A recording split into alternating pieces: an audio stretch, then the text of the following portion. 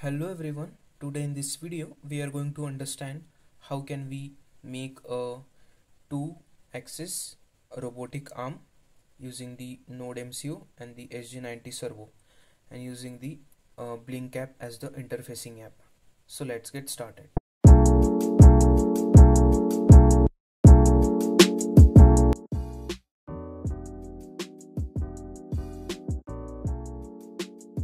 So here you can see this is the ESP8266 NodeMCu. These are the two servos I have used.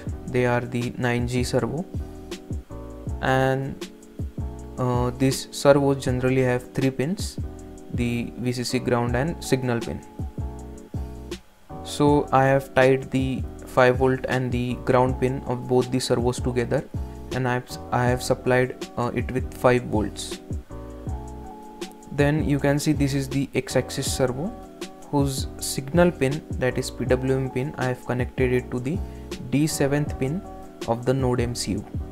Then the y-axis servo, I have connected its signal or PWM pin to the D8 pin of the NodeMCu. And then I have supplied NodeMCu with the 5 volts through the USB. You can also supply the NodeMCu with the 5 volt through the V-in pin. So this was about the circuit diagram. So now let's look how can we configure the Blynk cloud using the Blynk website. So you have to go to the Blynk website, make an account, and then you can enter in this window. So we are going to select a new template. We can select it, you can name it anything. So I'm going to name it Servo Control. Choose the hardware as ESP8266. Connection type as Wi-Fi. So now you can see we have created a template. Then we are going to go into data streams. We are going to create a new data stream. Then we are going to select virtual pin. So first we will just configure this virtual pin data stream. So for x-axis, AXIS, we are going to select the pin as V1, then units are none, and then we will select the value from 0 to 180. Default value is 0, the type is integer. Then we will just create this data stream. Then we are going to create another data stream for the y-axis virtual pin. So we are going to select the V2. We are going to name here y-axis. Same here, data type as integer, then min value 0 and max value 180. Default value is 0. So you can see we have created the two data stream, x-axis and y-axis. So then we are going to configure the interface on the Android application. We are not going to configure it in here. So this was about the Blynk application. So we will just click save. Then we'll just go to devices. We will add our device. So choose from the template. So we have created the template as Servo Control. Create template. So we have successfully added the device. So you can see here on the right top corner, you can see we have the Blynk authentication code right here. So we are going to need this code in the later part of the video in the code section. So this is how you can configure some project using the Blynk app. Now let's configure the Blynk Android application. So here you can see we have created the template and successfully added our device. So we'll just set up the dashboard. So here we will choose a joystick. We'll just place it in center.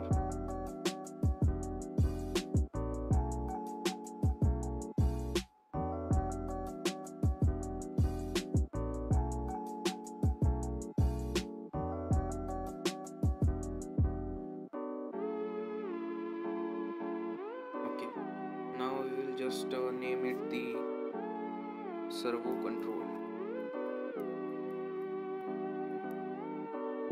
Then we'll just select the data stream. For the x-axis we'll select the x, and for the y-axis of the joystick we'll select the y-axis. Here you can see that the data we have filled in for the particular data stream.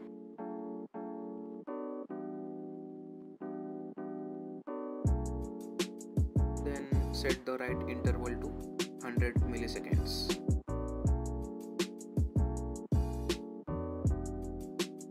Now let's just save this template, and there we have our interface here. So using this interface we can control the robotic arm.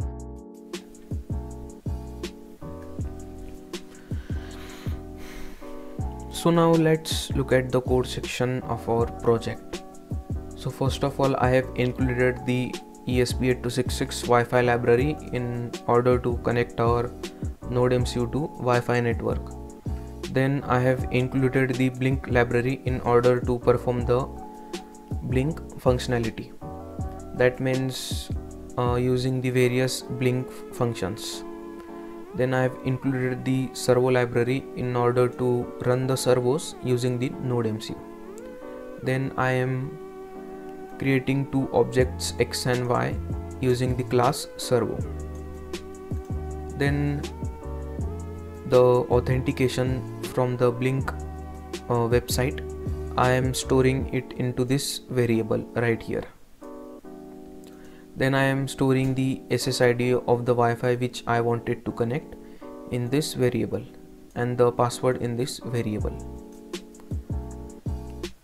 Next, in the void setup, I am initializing the serial monitor using the .begin function, and I am setting the baud rate to 9600. Then I am using the blynk.begin function in order to initialize the Blynk cloud connection and connect my NodeMCu to the Wi-Fi network. So it takes AUTH SSID and pass as the arguments, and this part is for connecting to the Blynk server. Then I am assigning the pins of the NodeMCu to the respective servo using the .attach function. So 15th pin is equal to D8 pin on the NodeMCu, and 13th pin is equal to D7 pin on the NodeMCu. Then on the void loop part, I am firstly using the .run function in order to exchange our data, continuously exchange our data from NodeMCu to Blynk server. So this is just a routine which is responsible to keep our connection alive. Then I am using the Blynk write function in order to get the value from the server that we have selected, that is V1, and I am using this the value to write the position to the servo. So in the data stream we have selected minimum position to 0 and maximum position to 180. So minimum position that a servo can attain is 0 and maximum position is 180. So that is why we have selected range from 0 to 180. So whatever data we will get in the variable v1, we are just going to write this to the servo using the .write function, which is included in the servo.h library. So this statement is just that incoming data is the integer.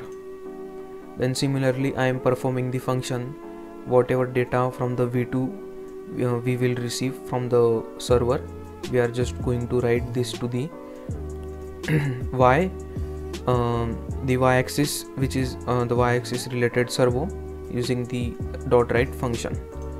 So this was our code. So now let's test our project. So here you can see this is the 2-axis robotic arm, the x-axis and the y-axis. This is the Blynk interface, this is the ESP8266 NodeMCu, and these are the wiring connections we did according to the circuit diagram. So here you can see this robotic arm moves along the two axes. This is the x-axis and this is the y-axis.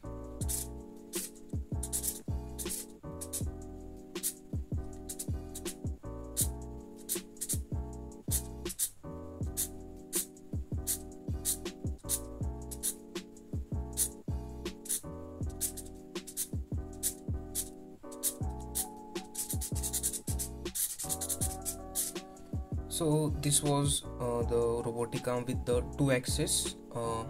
You can modify this project and create your own project according to your need. You can create the robotic arm with 6 degrees of freedom, 5 degrees of freedom, 4 degrees of freedom, using multiple servos and multiple hinge connections. So these robotic arms has many uses in the industry, such as assembly line and all. This was our project. I hope you have liked it. Thank you very much.